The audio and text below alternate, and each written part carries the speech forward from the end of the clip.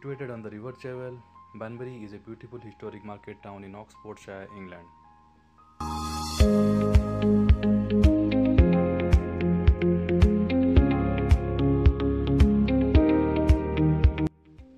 It's a significant commercial and retail centre for the surrounding area of North Oxfordshire, South Warwickshire and Northamptonshire.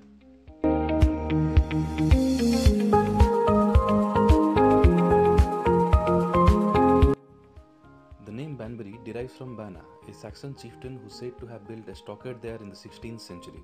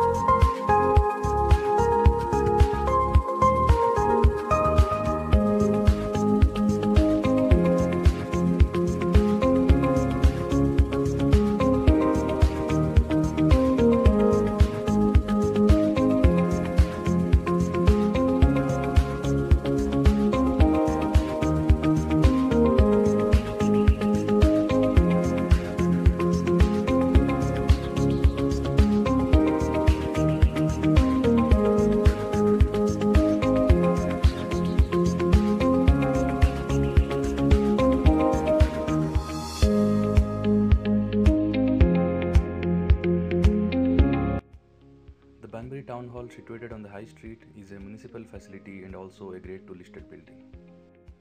It was built by Chesterman Brothers of Abingdon in 1854 and was designed in the Gothic Revival style by Edward George Broughton.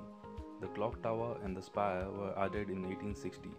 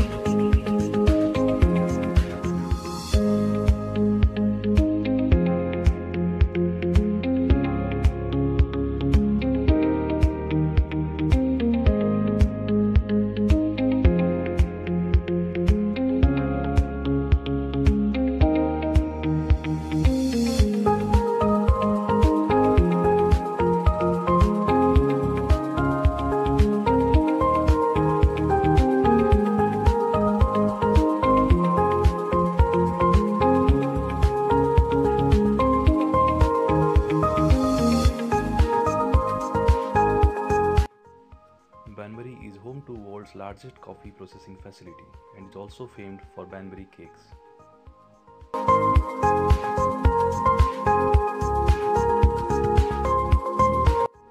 In the year 1913 AD, a band of Danes who had settled in Northampton travelled along Banbury Lane and ravaged North Oxfordshire. The Danes were known to be great traders who established market towns. The outcome of their attacks is likely to have benefited Banbury by aiding the development of the town centre.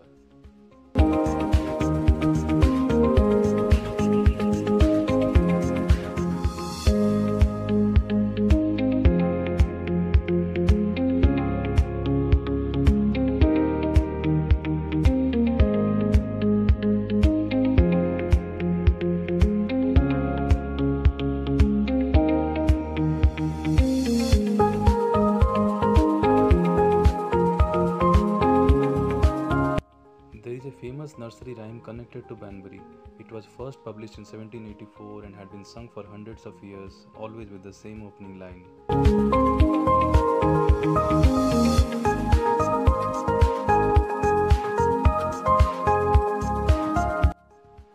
A cock horse is a phrase that comes from around 15th century. It can mean a high-spirited or an uncastrated or simply a hobby horse.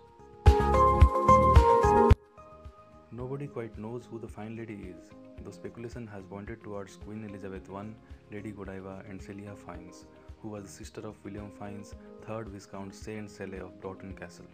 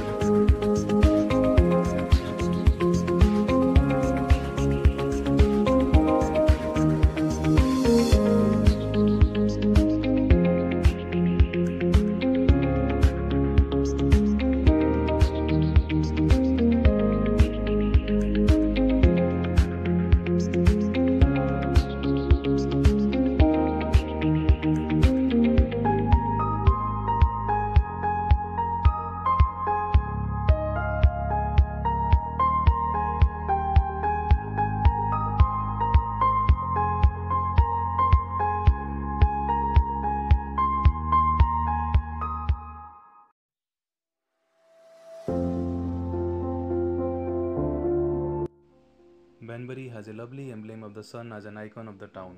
Sunshine has connotations of happiness, light and positivity. The sun is featured on Banbury's coat of arms as well. It proudly sits above the motto Dominus Nobis Sol et Scutum, which translates to "The Lord is our sun and shield." The town's coat of arms also features Banbury Castle, crossed swords in reference to the Civil War, and the lady on the white horse in reference to the well-known nursery rhyme.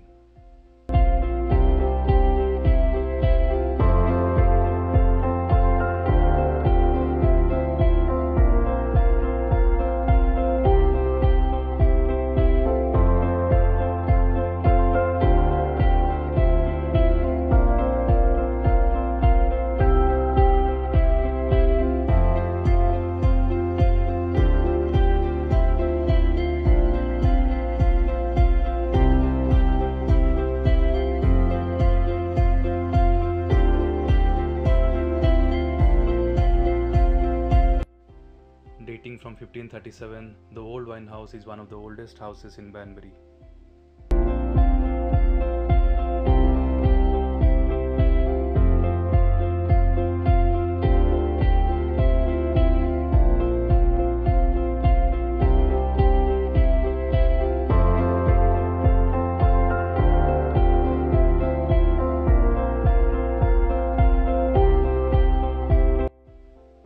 The Grade II listed building was remodeled in 1910.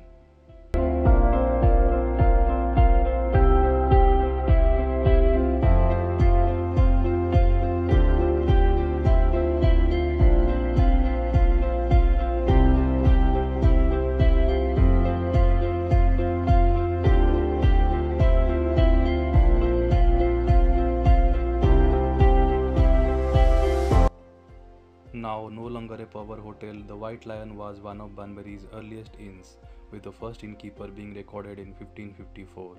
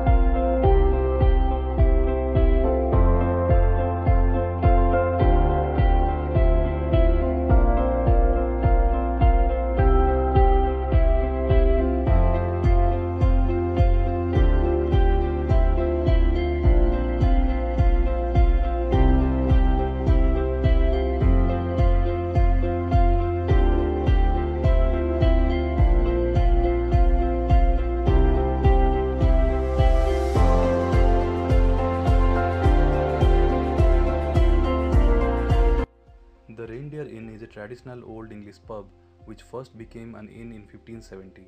It still features original wood panelling dating from the English Civil War.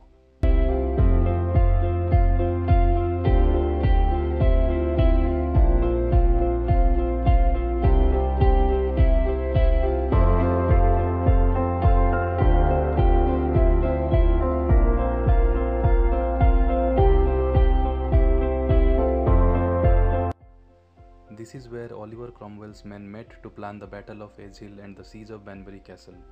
Banbury Castle, which is now destroyed, was the medieval castle that once stood near the center of the town.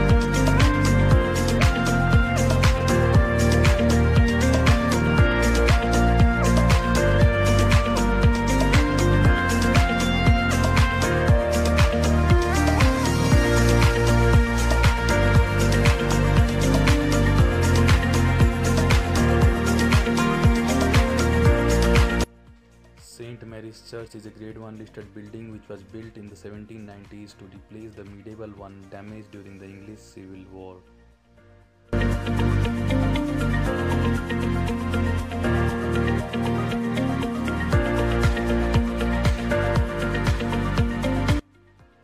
This is also where the story of Gulliver's travels began.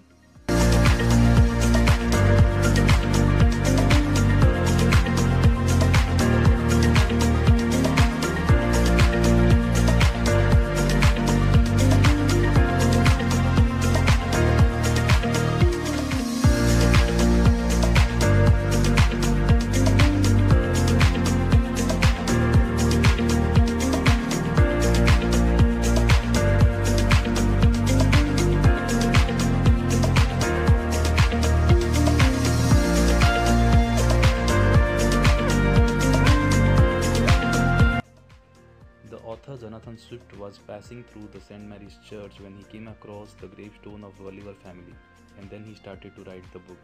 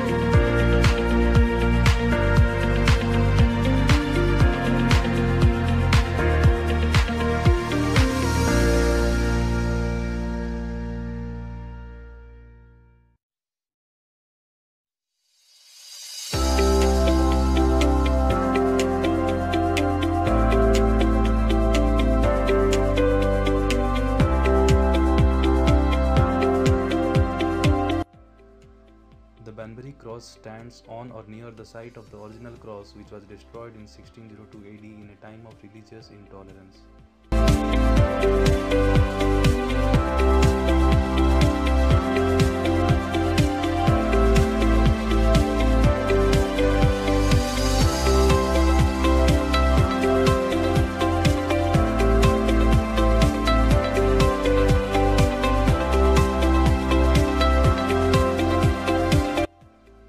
This was erected in 1859 to celebrate the marriage of then Princess Royal to Prince of Frederick of Prussia.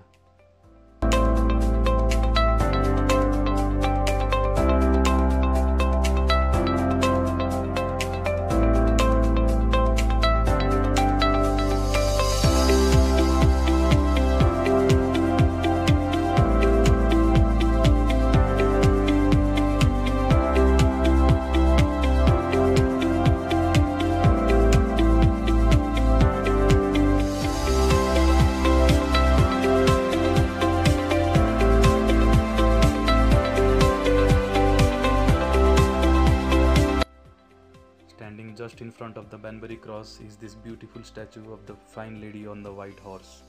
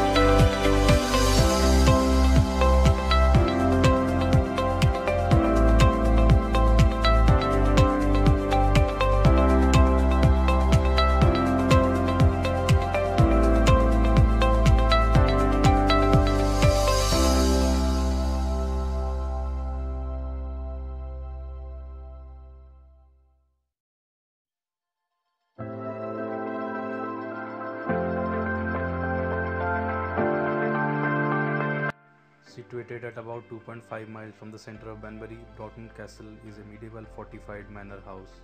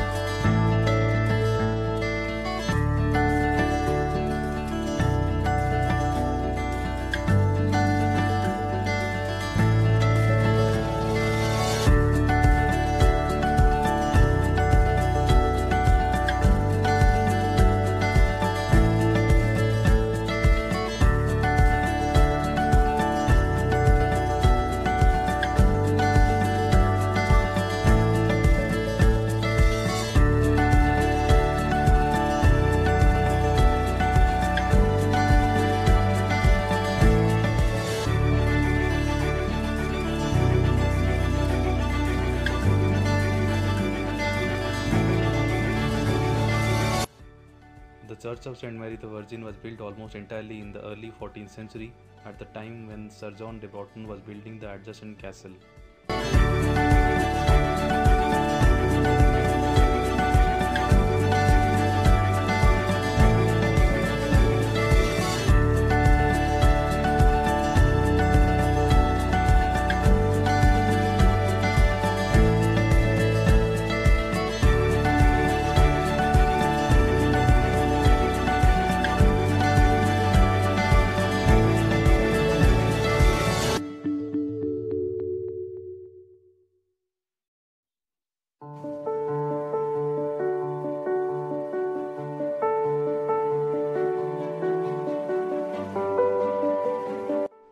Broughton Castle was built as a manor house by Sir John de Broughton in 1300, at a location where the confluence of three streams created a natural site for a moated manor.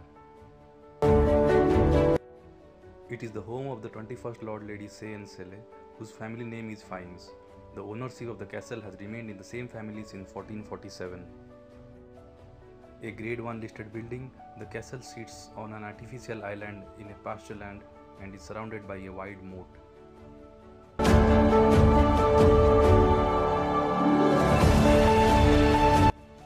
The core of the house was built in 1306 and the gatehouse in the early 15th century, but most of what you see today dates from the 1550s.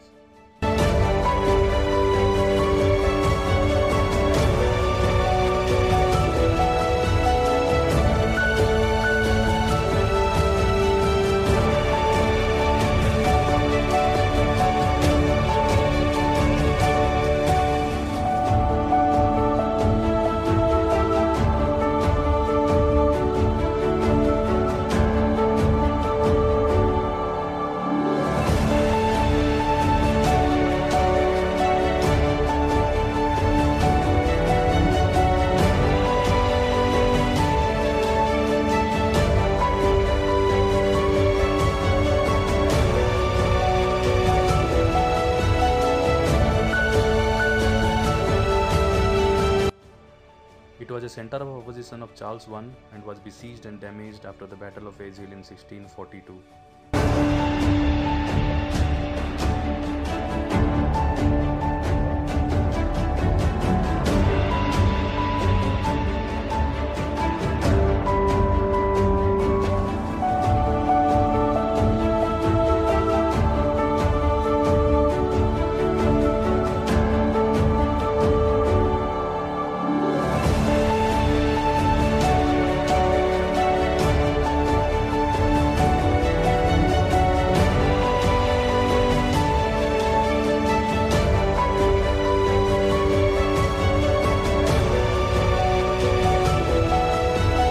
Set in the parkland and built of the rich local Hornston ironstone, the castle was selected by Simon Jenkins as one of the only 20 to be awarded 5 stars in his book England's 1000 Best Houses.